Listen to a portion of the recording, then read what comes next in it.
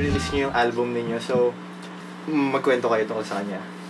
Well, we started, with the album, we tried recording sa Kinaron sa Monopond. And we did about 3 songs there. Tapos we realized, kulang pala budget namin. We worked something out, so we were able to find a place sa bahay ni Mariah, sa mahjong ng lola nila. And then we were able to find a kit. Yeah, I was able to borrow my uncle's drum kit from the province. So, road trip kami to Laguna where the drum kit was. Tapos, dinala namin dito and we just set up equipment and everything. So, DIY talaga. I mean, that's what Merge did, right?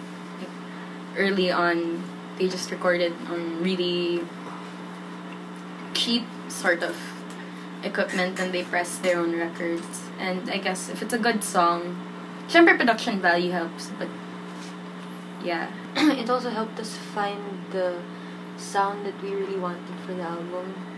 Kasi parang we realized that we worked best without time pressure to. We recorded the album for a really long time.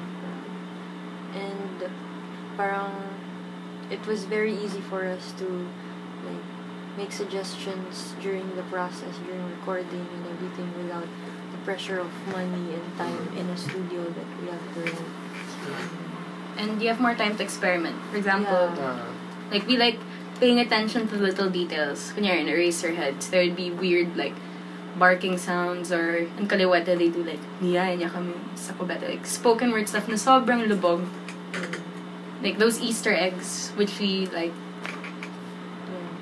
And it also became a good learning process for us because Kian's the one who's mixing and mastering and recording and everything.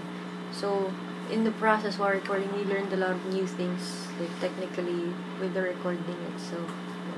I just want to say, parang yung art direction ng album, it's collaborative. Oh yeah, it's also DIY. We all have group project. It's like experience. Can you say it's a diorama? Like makikita na ba nila yun? Yeah. Like, yeah, parang we made a diorama thing out of clay. Just we did it ourselves. Because you all have some sort of experience, I guess, in the visual arts. You all have our own style, so we have a sense of composition, color, and the covers of Kian's room. Because I guess, after gigs, you usually go to Kian's place to hang out, or that's where we record. So I guess it's a.